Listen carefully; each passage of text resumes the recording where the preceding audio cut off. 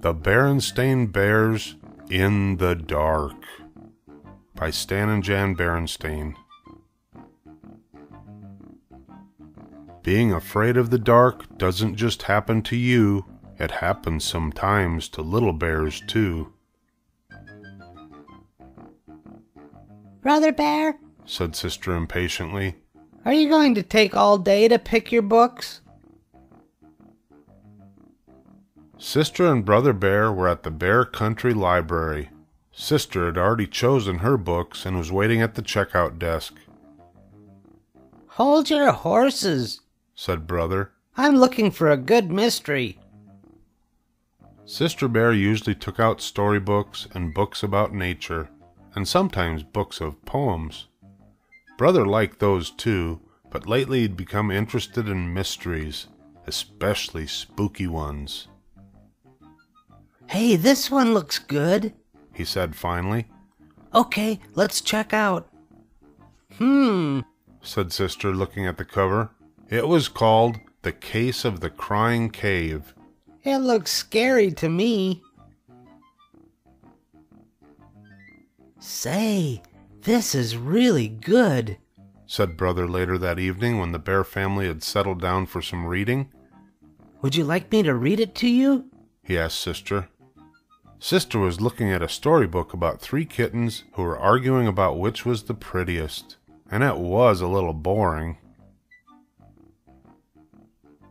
Or are you scared? Teased Brother. Of course not, said Sister. She left her book on the floor and climbed onto the bench to sit beside him. The mystery began quietly.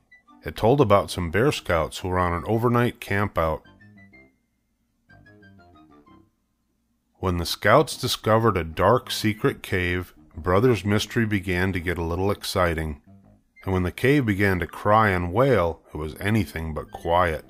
Ooh, cried the deep, dark, mysterious cave, read Brother with a lot of expression. Ooh. Stop, said Sister, putting her fingers in her ears. That's enough. And she went back to her storybook. Scaredy bear, teased Brother. And that's quite enough of that, added Papa Bear, looking up from his paper.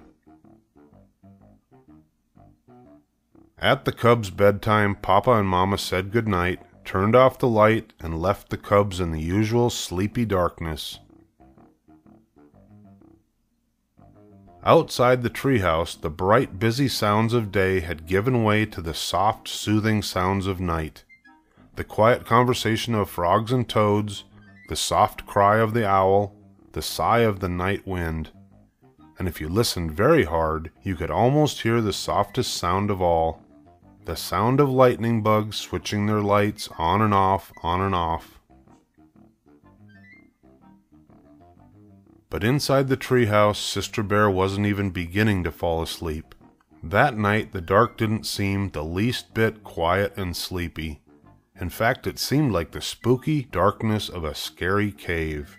And the friendly old chest of drawers and funny clothes tree that Papa had made didn't seem so friendly and funny.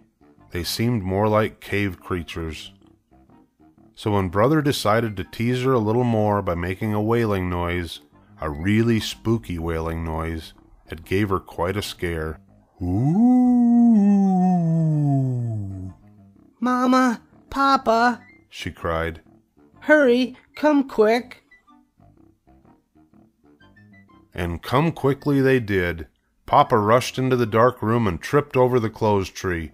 Mama rushed in after Papa and tripped over him.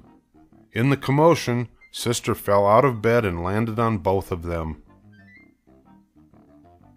Then Brother, who had started it all with his spooky wail, turned on the light. What a mess. Sister, still scared, was holding on to Papa. Papa was holding on to the toe he had stubbed, and Mama was looking for the nightcap she lost in the confusion. All 3 of them were pretty annoyed with Brother Bear. It turned out to be a very long night in the Bear's treehouse. Papa and Mama tried to explain that there was nothing to be afraid of in the dark, except maybe running into a clothes tree and stubbing your toe, but it didn't do any good. Sister absolutely refused to go to sleep with the light off, and Brother positively insisted he couldn't fall asleep with the light on. The next morning the Bear family was very sleepy-eyed. Boy, said Brother, yawning.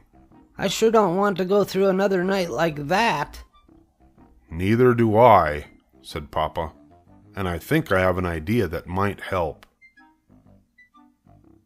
He took Sister's hand. Come with me, he said. Where are we going? She wanted to know. Up to the attic. The attic? But it's dark in the attic, even in the daytime. I know, said Papa, but there's something I want to show you. Anyway, there's nothing so special about the dark. It's just part of nature, like the light. It's your imagination that makes the dark seem spooky sometimes. What's imagination? asked Sister. Imagination is what makes us think that chests of drawers and clothes trees are cave creatures. I wish I didn't have one, said Sister. Don't say that, said Papa. A lively imagination is one of the best things a cub can have. It's imagination that lets us paint pictures, make up poems, invent inventions.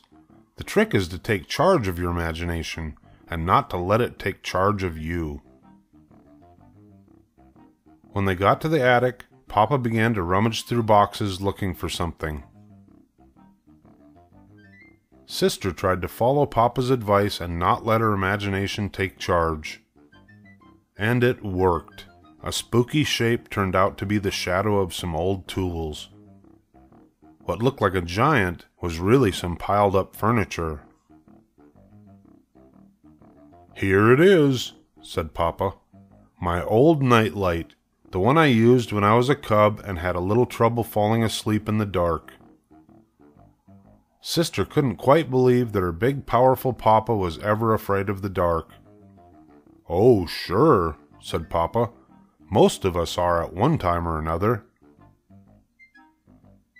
How about reading the rest of the case of the Crying Cave? Sister asked Brother later that day. Are you sure you want me to? Sure, I want to see how it turns out, she insisted.